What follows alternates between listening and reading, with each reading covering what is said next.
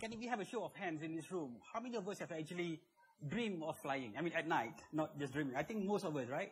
Yeah. Okay, now why is that? Because I tell you what. Because being able to fly is actually intrinsic in our needs. Actually, we want to be able to fly.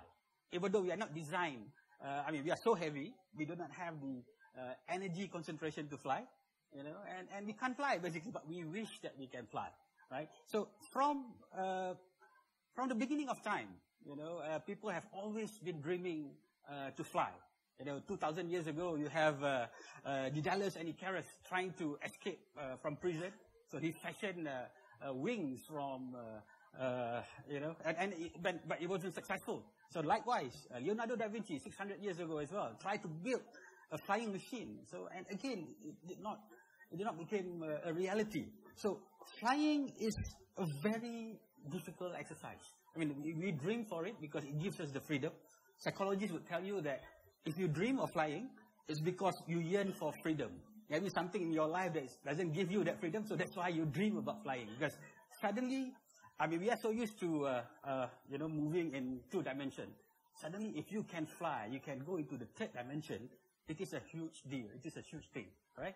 So, likewise, if you were to look at the history of aviation, 1903, the first control flight, the Wright brothers came up with the first flying machine, But it only took about 60 years for us to progress and send the first man to space, And today, we think of nothing. We could be here this evening.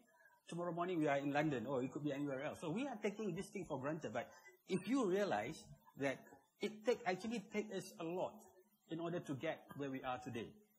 The Wright brothers, for instance, the father is actually a bishop.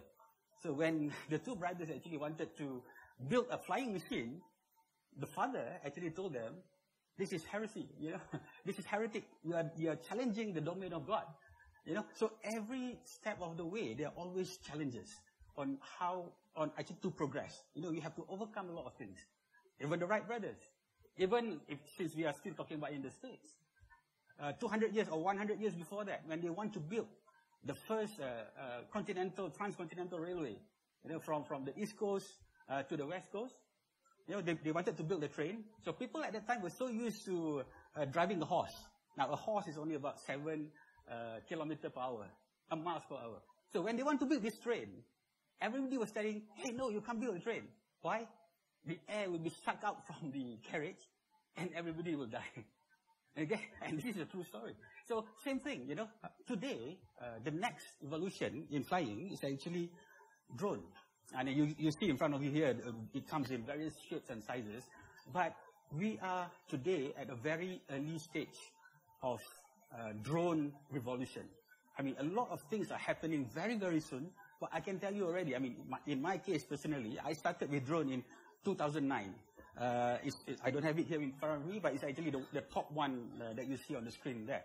Now, that drone, compared to the drones that are available on the market today, and I won't tell you the price of how it was 5-6 years ago. It is almost 10 times more expensive than the cheapest drone that you can buy today. Now, but having said that, today, you can buy a very, very cheap consumer drone that can give you the capability of even flying up to 7 and 8 kilometers away. Now, that's a huge thing. I used to be able to only fly for about 600 meters and I lose the connection. It was very nerve-wracking. My first project was in Russia. I almost got shot, but that's another talk. I brought along my drone and they mistaken me for a terrorist. Okay, but of course we went there with permissions and all that. So we brought this drone in Russia. We set it up, and it's very nerve-wracking because it wasn't as advanced as it is today, And I do not want to lose 250,000 in the air, And but today, the drones are so advanced and so powerful that it doesn't take much to actually fly it. Okay, I'll show you something. Connection is lost, so you're gonna have to. Okay, hold on. All right. So this is something that you can do with just a simple consumer drone, and I can tell you it is very, very liberating. So imagine flying in the air, up to a couple of kilometers away from you, wearing a goggle like this, just like this. So you see nothing, but what you are seeing on the screen there. So you are really, really flying. You feel like you are like a bird, basically, you know. So it's such a manifestation of freedom, basically. I mean, it allows you to go very far, very, very far, and experience life as you have never experienced before, basically. This is just about 3 weeks ago. I was in Iceland. This is the fun part of my business, but we went there to actually test our drone for a bigger cost.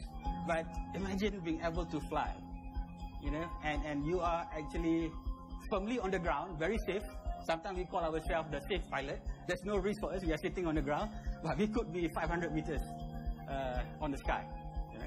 Later on, I will show you. In fact, yesterday we flew up to 15,000 feet on a separate exercise. I will tell you, because all of this is about changing the status quo, going beyond the status quo. Because the whole idea here is that if we take the basic premise that drones are about to change the world, and it is already happening now. So I just want to tell you how this is going to happen in the near future.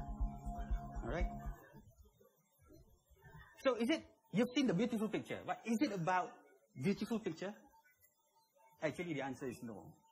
What we are doing is actually about beautiful data. Okay, what we want to do, we want to use drone for the betterment of our life, for betterment of our business, for the betterment of the society. So how do we actually do that? You know, and at the end of the day, it all boils down to our own creativity. Okay.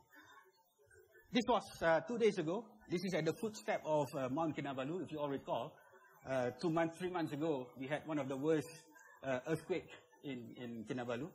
So we sent in our drones, much the same as what is on display here. We flew to 15,000 feet. This is almost unheard of. This is actually a shot top-down of the peak of Kinabalu. So again, I'll show you another pictures. So these are just pictures of the peak of Kinabalu. But what do we do with it? Is it just pictures? I can tell you it's not. We are going beyond that as well. See, all of us are bestowed with 2 eyes, right? If you close one of your eye, you won't be able to have depth perception. Am I right? Right? So, stereoscopic vision will give us the ability to actually gauge depth. So, likewise, if you imagine, we take thousands of photos then on our flying mission, and at every single spot of the terrain, there are like maybe 20 different photos. The pictures are the spots are in 15 or 20 different pictures. Using the same technique, I wouldn't go into too much detail, but using the same stereoscopic technology, we will be able to recreate the terrain in 3D. Here's how it looks like. This is something that we did. Can you imagine? Within a short period of time, we will be able to recreate the terrain of Mount Kinabalu. Now, once you have this model in your computer, you will be able to do all kind of analysis to it. So I'm just giving you a taste of what the technology can be used for. You know, something like this just 5 years ago cannot be done without spending mega bucks. Now we are using very, very simple technology, but being able to transform the stage. So with this technology, we will be able to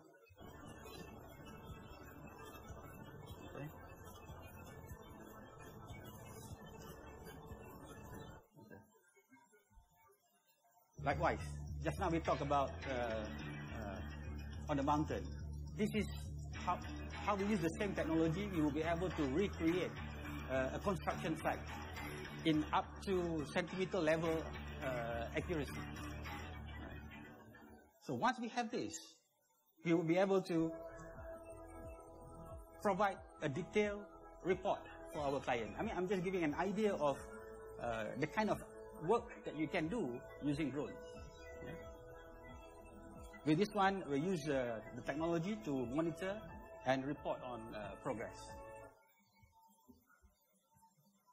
This is very interesting. I'm just giving you another example. This is very interesting. We were tasked to provide monitoring of our river system to prevent, we have floods all the time in Malaysia. So now we use our drone, and the interesting bit about this drone is that the drone will be able to detect any obstacles and automatically avoid itself. So it won't hit any of the walls, it won't hit any overhead bridge or whatever. So this is all about going beyond. I mean, it used to take a lot of time and a lot of, human effort to go and capture and monitor this kind of activities, right? Now, using the drones, we could just, here, lay the track. This is the river itself. Off you go, basically. Right?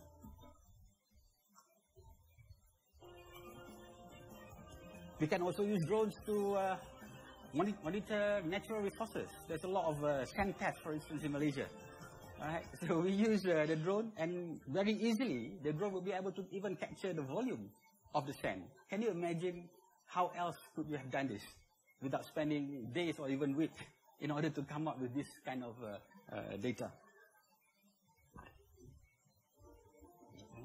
Likewise, this is another example of managing natural resources, forestry.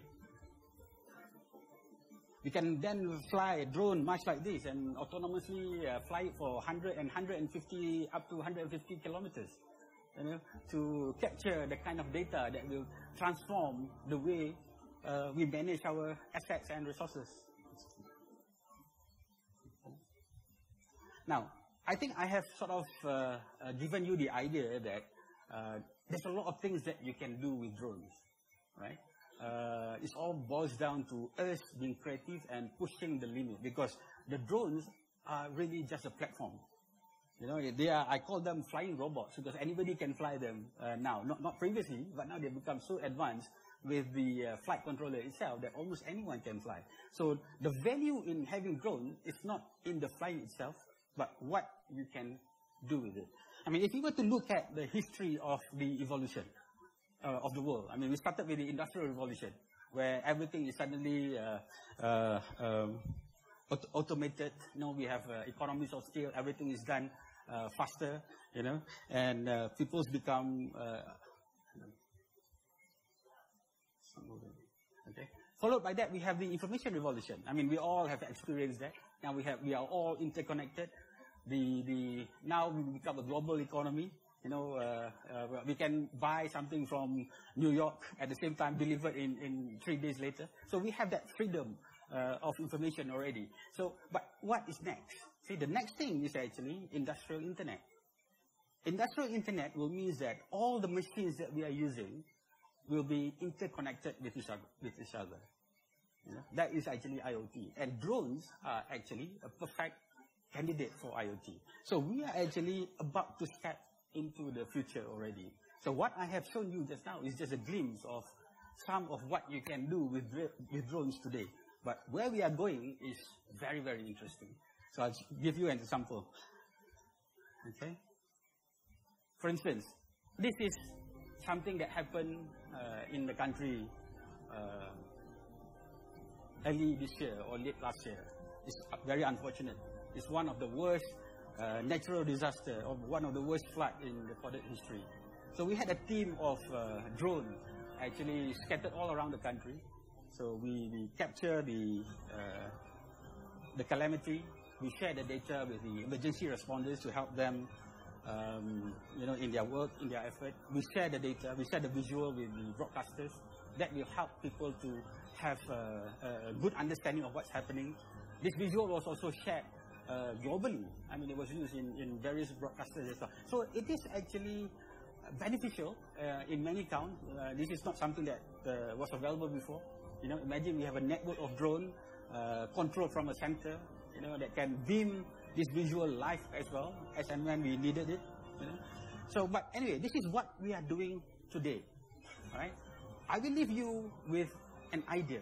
I will leave you with a challenge of what do you want to do next with drones. If you think of it as only a platform for you to improve and better whatever business that you are doing, or whatever activity it is that you are doing.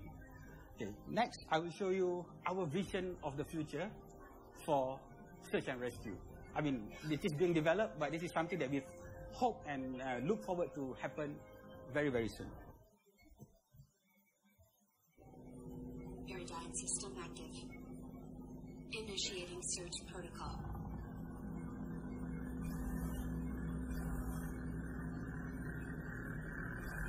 Human body detected. activating biological sensors.